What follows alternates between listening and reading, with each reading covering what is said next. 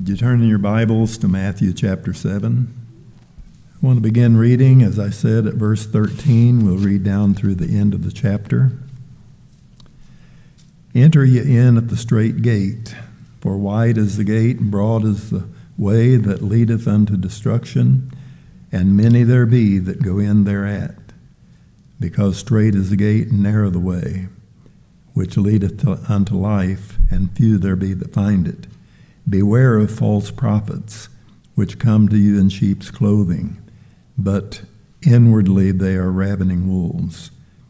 You shall know them by their fruit. Do men gather grapes of thorns or figs of thistles?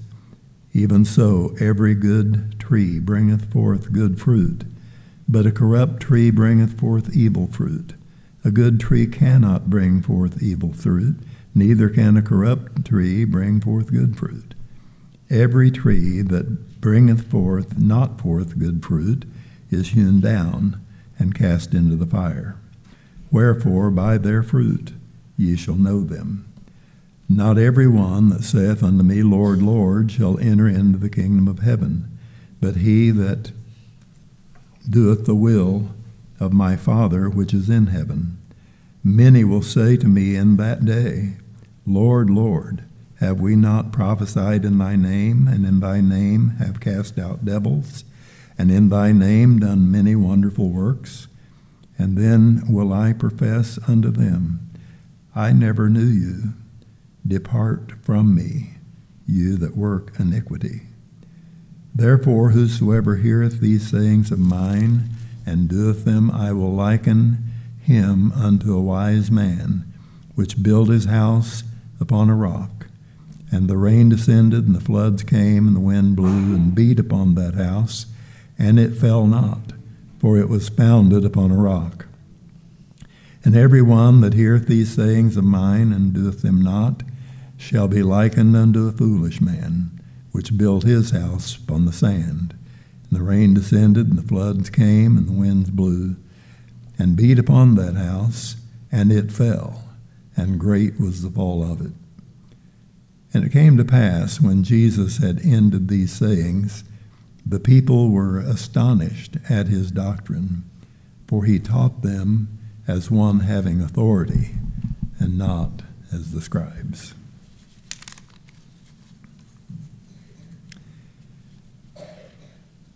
The latter part of this passage that I read is what I want to focus on primarily, but not to ignore what goes before it, because I think it's very important to consider this passage in that particular context.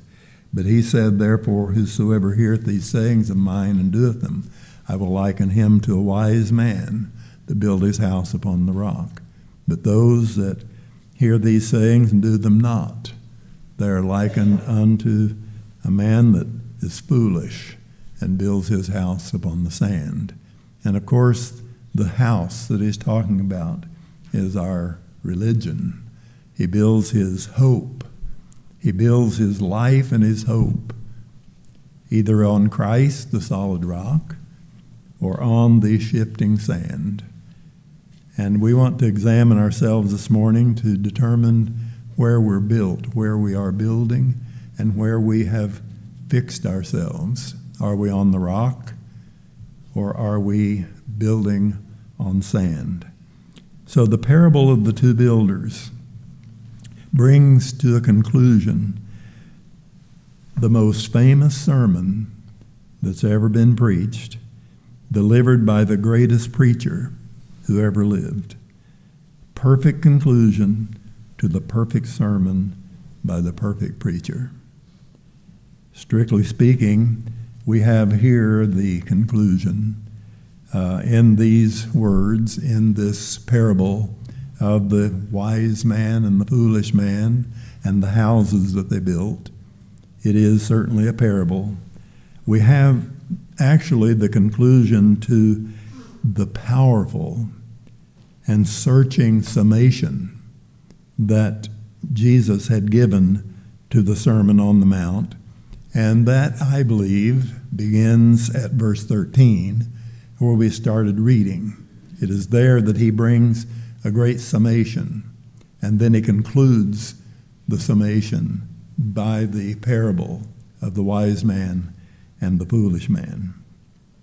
2 builders, 2 houses. Notice the exhortation in verse 13.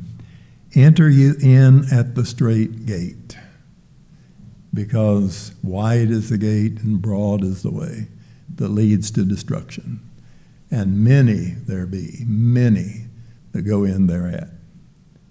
So he says, enter you in at the strait gate. And then he says, here's the warning, beware of false teachers.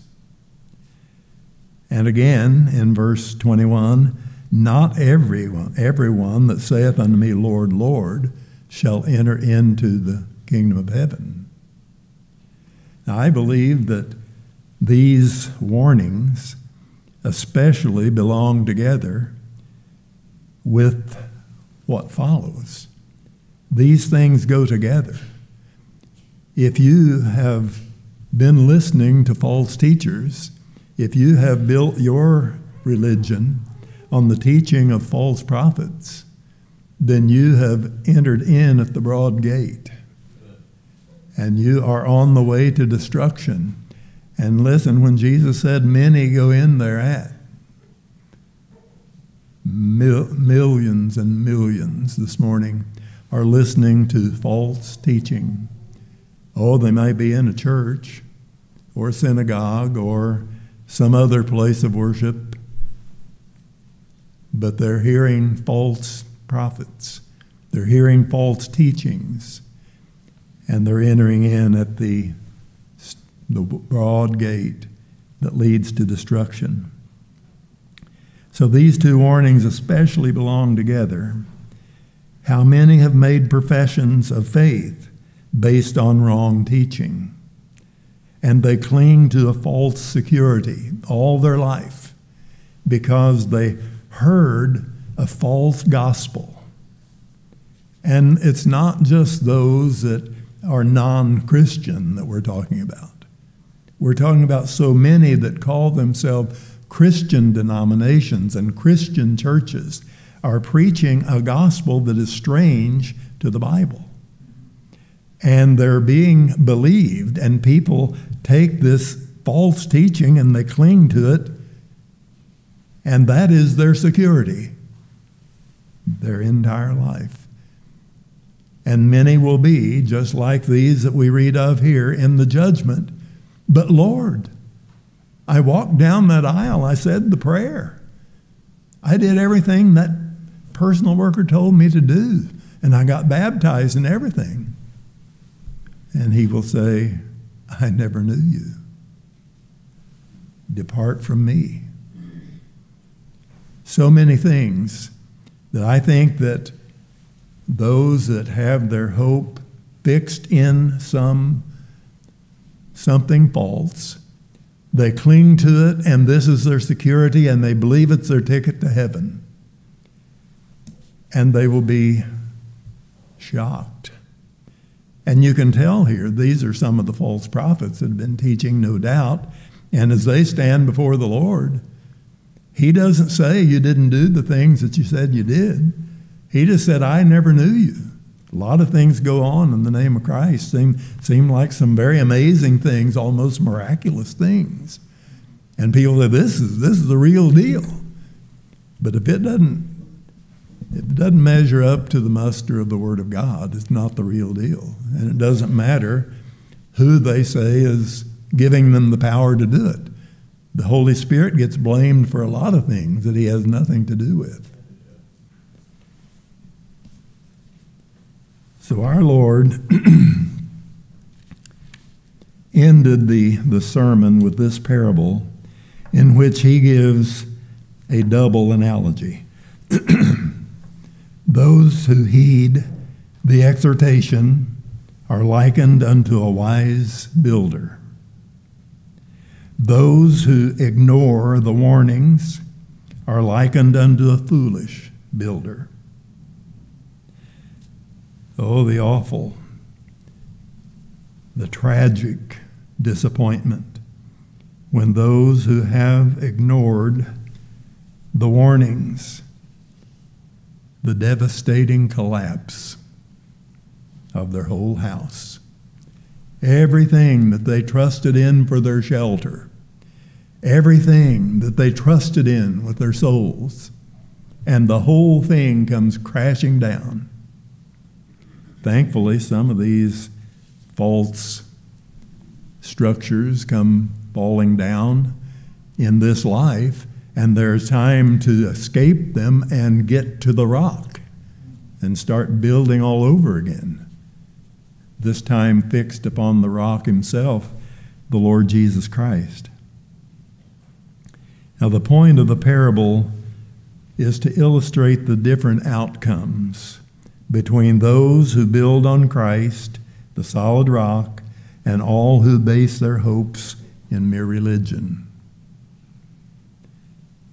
But this parable also applies to those who profess no particular religion.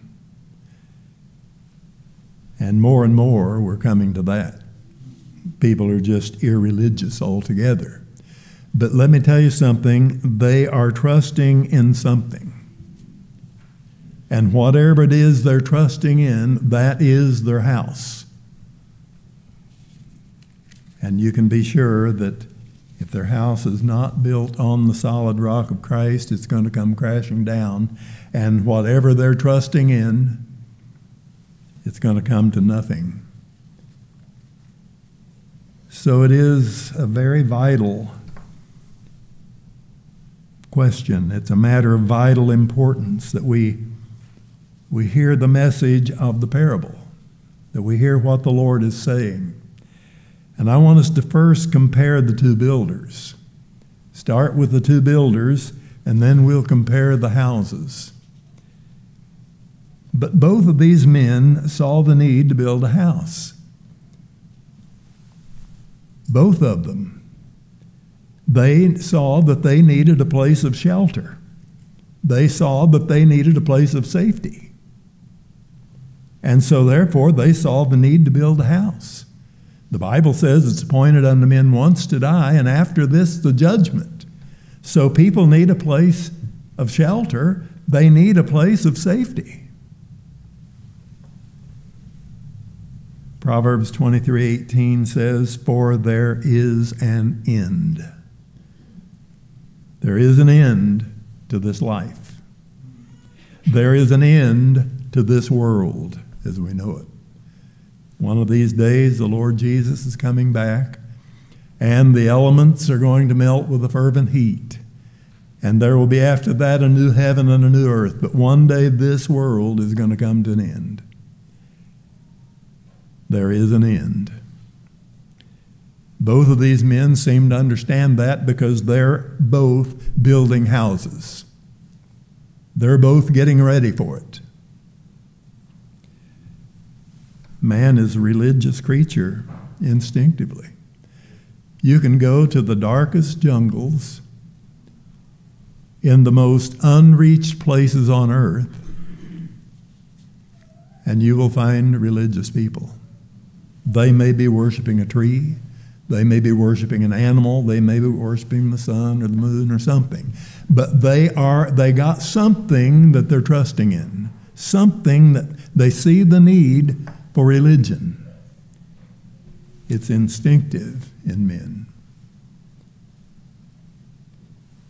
Even the foolish man is not such a fool as to be included in those in Psalm 14:1, those that say in their heart there is no God. This man that was a foolish builder, he was not that foolish. He believed there was a God that he was going to have to answer to. He wasn't one who doesn't think beyond this life. He's not one that doesn't let his mind go to that time when the house of this tabernacle is going to be dissolved. And that's going to be happening to each and every one.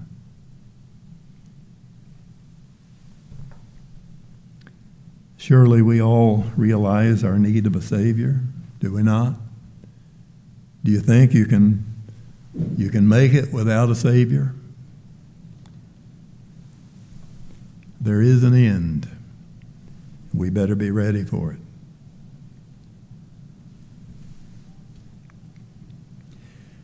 Something else, both men set their hands to the work. They both saw the need to build a house, and they both did it. Religious zeal is not lacking, even in foolish men. Oftentimes there is a great zeal. Obviously, many of those who are condemned at the last will have been religious. We see that at the judgment, where they're saying, Lord, Lord. They were zealous in what they were doing. Surely, Lord, you were impressed with what we were doing. Everybody else was. Very zealous. Paul said to the Jews that they had a zeal for God. He didn't deny that, but it wasn't according to knowledge. And so much of religious zeal is not according to knowledge. It's not according to truth. And a lot of it is simply building this false shelter, a shelter of good works or whatever that is going to protect me in the judgment. Some do many wonderful works, and all the while they're building on sand. Now, these two houses might have been quite similar in appearance. I have an idea they probably were. After all, many foolish builders are professing Christians. Lord, Lord, many wonderful works. They're building, and they seem to be building a Christian house. Now, judging superficially, the differences were not so obvious. Only God sees the heart. Man looked upon the outward appearance. And going by outward appearance, superficially, these two houses, picture them sitting next door to one another, driving through the neighborhood, might have looked very much alike. That's on the outside. That's seeing superficially. But God sees down below the ground. He sees what that house is built upon. He sees into the heart of man. He sees what is really, where that trust really comes from, and if it is genuine Christian faith or if it's something else. Another thing, it appears that both men were skilled and knowledgeable in their building. They knew what they were doing. Now, if I were to build a house in the neighborhood, my neighbors might be getting up a petition to have me removed or my house torn down. It might not look like much. But these men were skilled builders, both of them, it seems to me. No one pointed and laughed when they drove by this foolish man's house. Looked good from the outside. I'm sure that the floors were level, the walls were plumb, and the corners were square. The windows fit nicely, the doors fit, everything looked up to snuff. It was good looking house. So what this says to us, many who know truth in theory, some even hold to the truth. They'll tell you so. But see, the question is, does the truth hold them? We are standing on rock. If we are in Christ, we are being held by Christ. Yes, we hold to truth, We love the truth. But more than that, the truth holds us. But there are a lot of people who say they hold to the truth, but the truth is not holding them. They have a knowledge. They could wow you with their knowledge of the Bible. They may be gifted. They may be skilled. But they lack one thing essential: a foundation. A sure foundation for what they've built.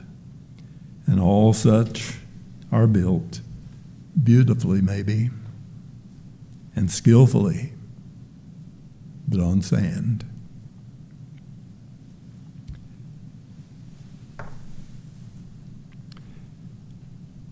Another thing that is clear from this parable, both men persevered to finish their house. They didn't just start off. They completed the job. The foolish man, it would appear, was finished. His house was finished as completely as the wise man's house was. Apparently, they had both counted the cost. Jesus speaks of building in another context, and he says, if you set out to build a tower, you want to first sit down and count the cost, see if you're able to finish it. And if you can't, don't start it. Don't get a tower half built. That brings shame upon you. So these had counted the cost, apparently, and both of them realized they figured I can do this. And so they did it. They built their houses. So we see how that this man's case seems to represent the fate of those in verse 22. Many will say unto me in that day, Lord, Lord, look at my house. I finished this thing. It's good. And he will say, I never knew you. That house is on sand. It's not going to stand. It's not going to withstand the judgment. Now the rain and the floods and the wind, these can represent the trials of this life. I'm not saying they do not. But I think that we also see, or we see primarily, that what it's going to be in the judgment, how God is going to see it, and what's going to happen then when they stand before God. That suits the context of these that come, they're standing before the Lord in judgment, pleading and arguing their case. Look at this beautiful house I built.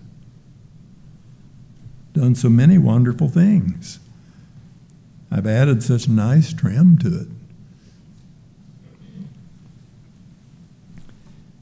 We can be sure that many of these will have received a Christian burial, complete with high eulogies of the wonderful person that they were and all the Christian works that they had done. Probably several people come up and praise them, what good people they were. So let us all, therefore, examine ourselves. That's what Paul tells us to do. Examine yourself, whether you be in the faith. Examine your foundation. Am I on Christ, or is my foundation something else? Is my foundation something that will not hold in the judgment? Is my foundation something that will not stand the storms of judgment?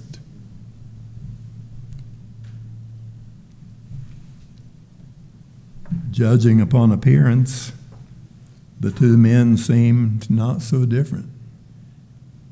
Their buildings seemed not so different. And you know, appearance, judging on appearance. And incidentally, that is what most of these are looking for. That's what they want. That's what's most important to them. That their appearance is what it should be. That their appearance is good. That people say nice things about them. That people praise their faith. You know, in the chapter before, Jesus was talking about the hypocrites, those that were just play acting, assuming a character that really was not them. And what did they do? Well, they gave to be seen. They wanted people to see how much they were giving. And if it weren't for that, the accolades of men, they would not have been giving at all. They gave to be seen. They prayed. But why did they pray? So that men would hear them. Standing on the street corners saying long prayers. Oh my, isn't he religious? They would make themselves look gaunt so that it would appear that they had been fasting for day after day after day. And all of it was for appearance. They wanted to appear like they were very religious. And that's what the hypocrite is always concerned about. He wants the sepulchre whited, but inside it's dead men's bones. And that's the way what Jesus compares it to. The hypocrite does all of these things so that men will see him. It's a religion for show. And you can be sure that religion for show usually does not have a solid foundation. It's built on sand. Therefore, despite the similarities, these two men are poles apart. One is superficial, the other is substantial. One is pretentious, the other is sincere. One is a fool, and one is wise. False professors can make a fine show, but true believers are regenerated.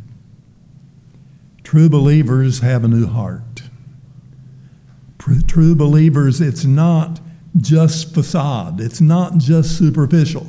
There's something inside. And that holy walk is coming from a love for holiness. That righteous life is coming from a love for righteousness.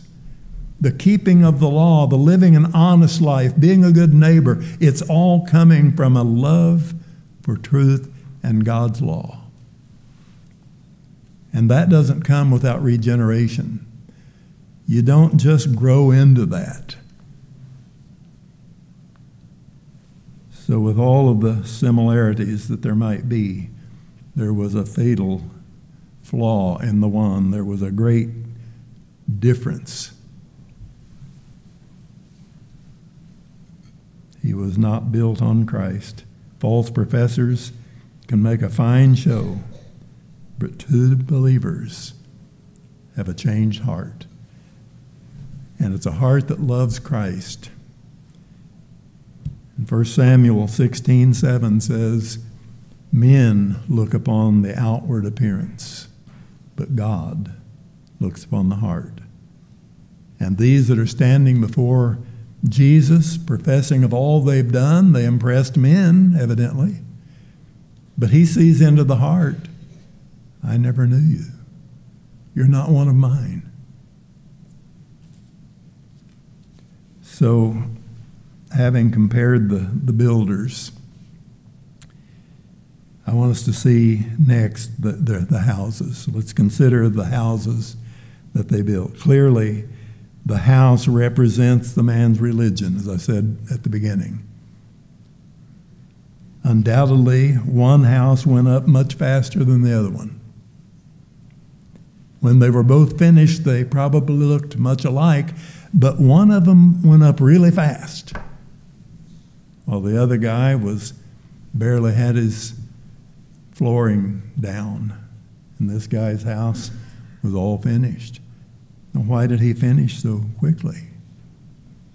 Well, I think it's obvious. Just think about all the laborious, time-consuming preparation that he didn't bother with. Luke 6:48 says, speaking of this very same parable, whosoever cometh to me and heareth these sayings of mine, and doeth them. He is like a man who built his house and digged deep and laid the foundation on a rock. But this foolish builder, he didn't dig deep. He didn't spend any time digging down. And while the wise man was digging, and you couldn't even see him because he was down below the ground, he was digging to get down to solid rock so that he could build his house on the solid rock. The other man had found him a nice smooth place, maybe brushed the sand around a little bit, and he started building.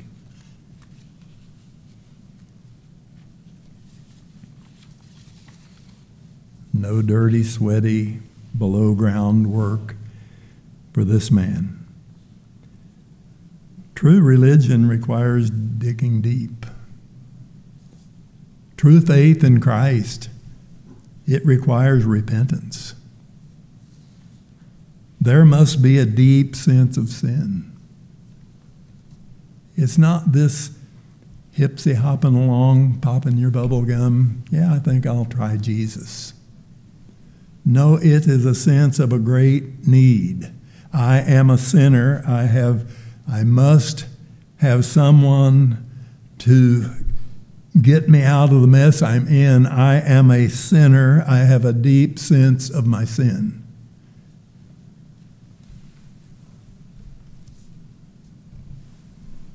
Anyone who speaks lightly of sin betrays a sandy foundation. Christians don't speak lightly of sin. They don't take it lightly. Repentance is a real thing, and it is something that, well, I'll just say it requires effort. It requires an effort that it requires a strength that we can't provide. Get up some morning and just say, I'm going to repent. You'll repent. The Lord gives you repentance. You'll repent by the grace of God, in other words. And it'll take grace for you to repent. For you to turn from the sins you love and turn to Christ, leave those sins behind, that takes a work of grace. And that work comes as you sit under the ministry of the gospel, as you get into the Word of God, and God begins to deal with your heart and deal with your sin. There is real faith in a real Savior. With the heart man believeth unto righteousness, and with the mouth confession is made unto salvation. It's real. But there must be real commitment to the truth. There must be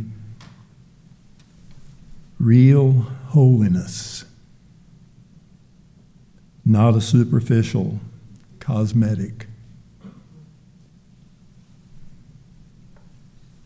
Straight is the gate, narrow is the way that leads to life. And you're not going to get through that straight gate and walk that narrow way with all the baggage of your sin. You just can't do it. There's got to be repentance. And so the man digging down to the rock, he pictures one who has a deep sense of sin. He grieves over his sin. He cries out to God for repentance. He turns from his sin. And then he begins to walk with God, trusting in the Lord Jesus Christ.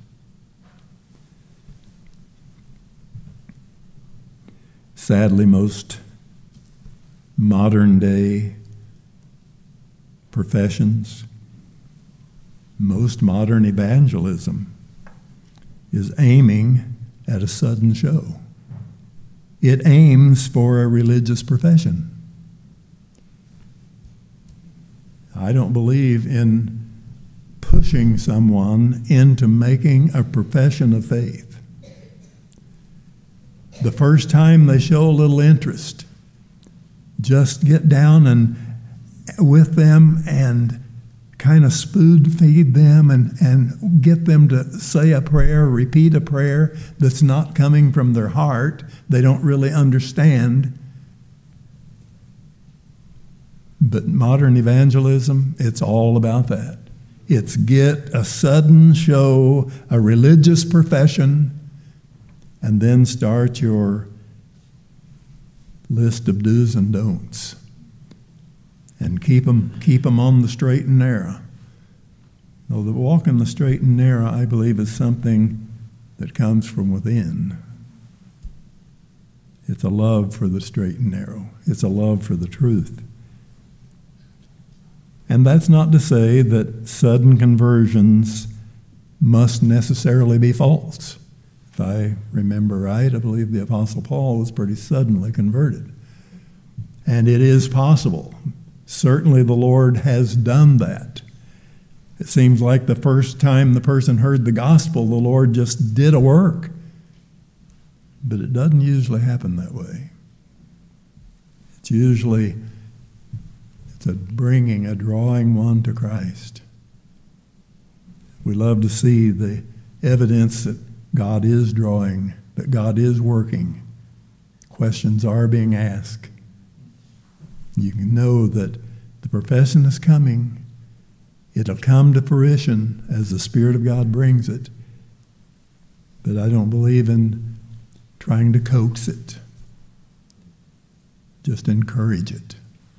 Encourage them to seek the Lord.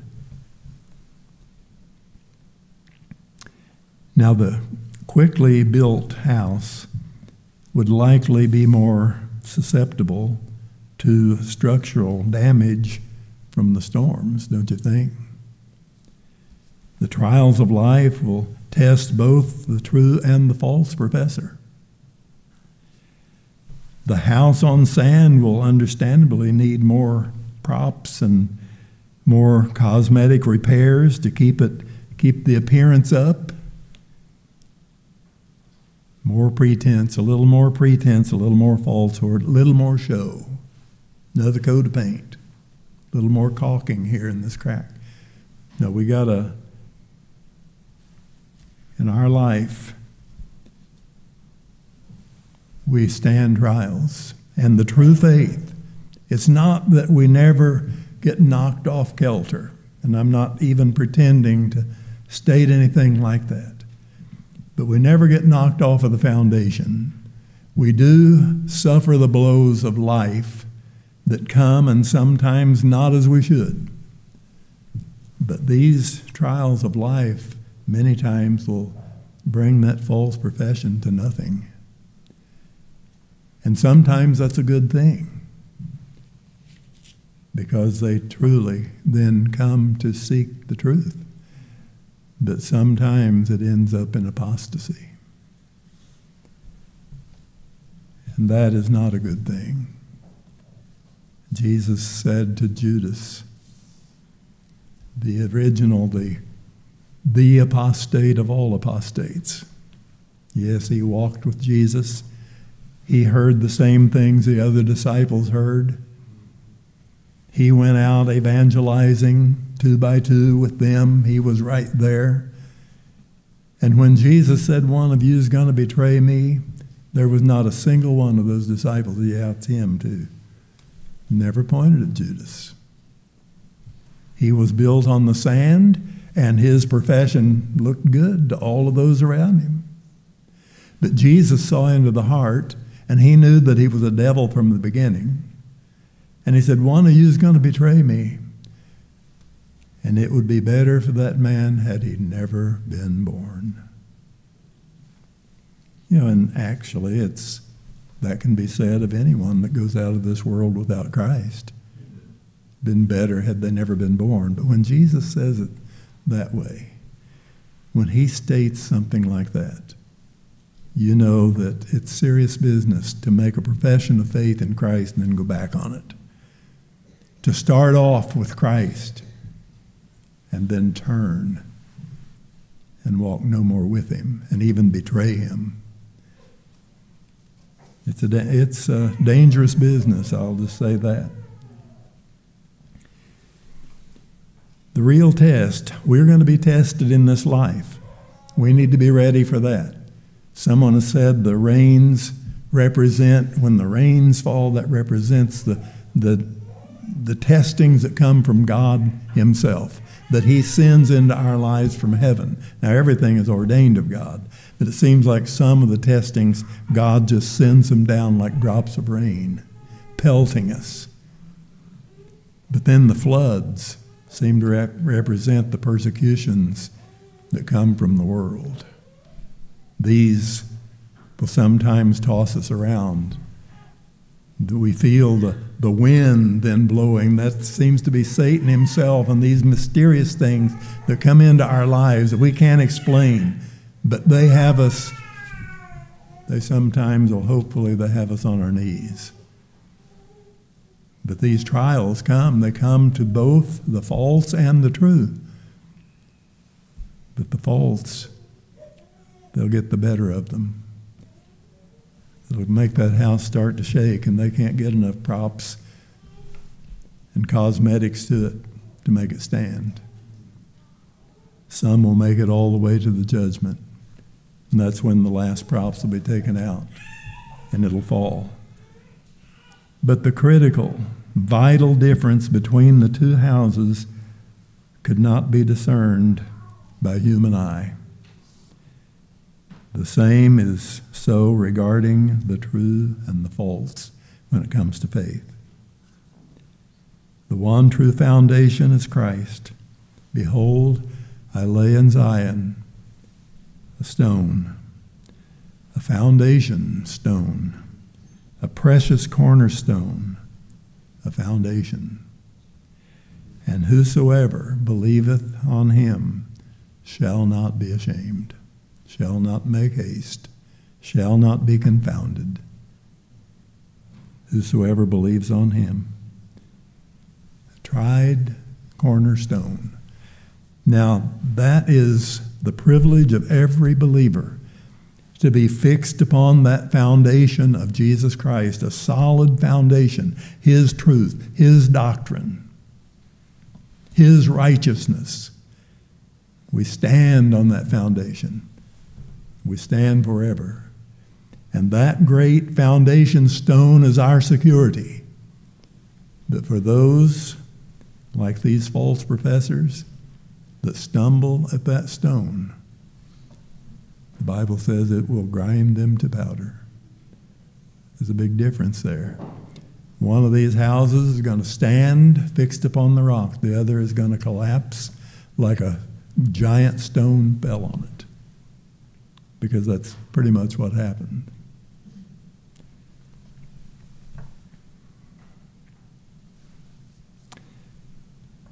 The one true foundation is Jesus Christ. So let us dig deep. Whatever you have to unearth and get rid of to get to Christ, you do that. And then you build upon that rock, Jesus Christ.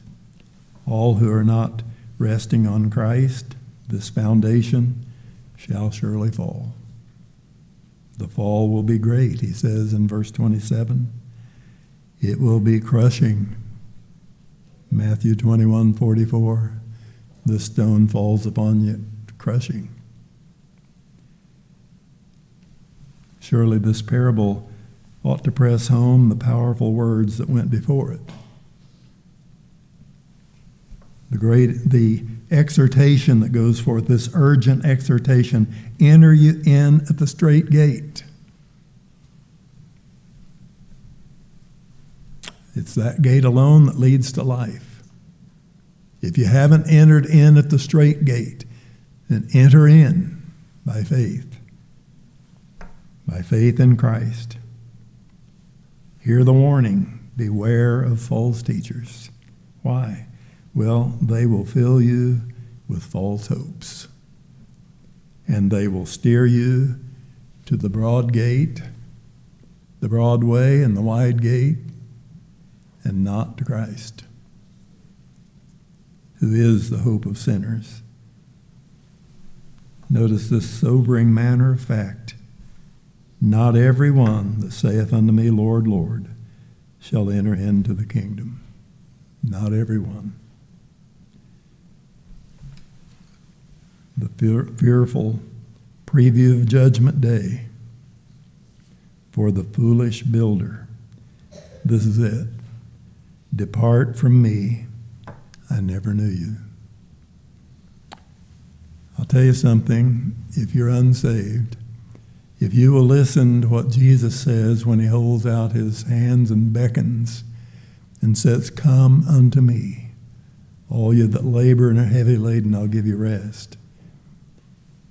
You will never hear these words, depart from me, I never knew you. We need to build our houses on Jesus Christ, the solid rock.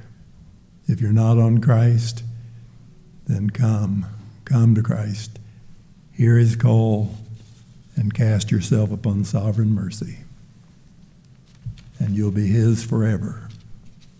You'll be united with him, as we heard earlier, in such a way that the two can never be separated. You know, if I'm in union with Christ, if you're in union with Christ, in order for me to perish, he would have to perish. No, we're secure in Christ. We have a solid foundation, and nothing can shake it. Nothing can destroy the house that is built on this foundation.